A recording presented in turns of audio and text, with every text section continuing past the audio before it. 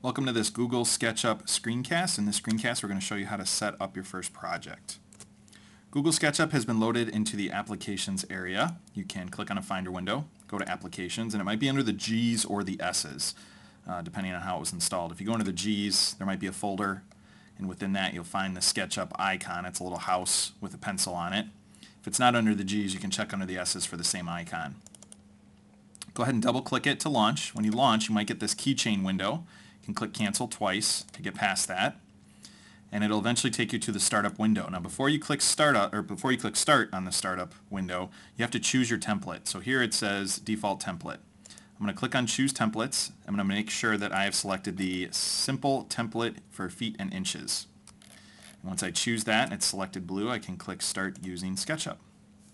That will load me into my SketchUp project, and you'll see there's a little person standing here. That's for frame of reference. When we start working with 3D objects later, you want to size things according to how tall this person stands, and we'll get into that more later.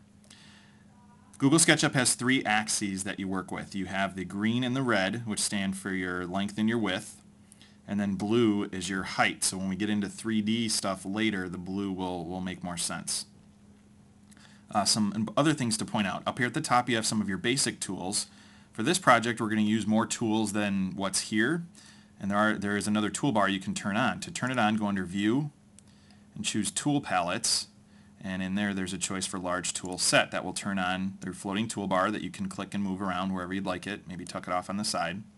And like I said, there's more tools on here that we'll get to later. Your main tool that you use is the selection tool, the selection arrow.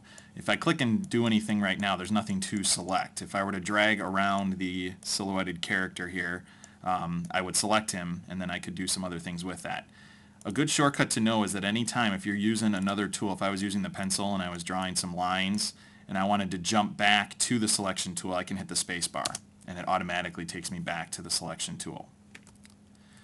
Another thing to know is how to undo something. So I just drew those two lines that I'm going to end up not using. You can undo by going to Edit, Undo, Draw Line, or, as it says here, a shortcut for this is pressing Command Z. So if you look on your keyboard, you can press the Command button, which is located next to the space bar, and you can do Command Z to go back a step in your process. So I'm going to do Command Z to take out that line and Command Z to take out that line. That helps a lot when you start designing stuff later, and you need to go a few steps back.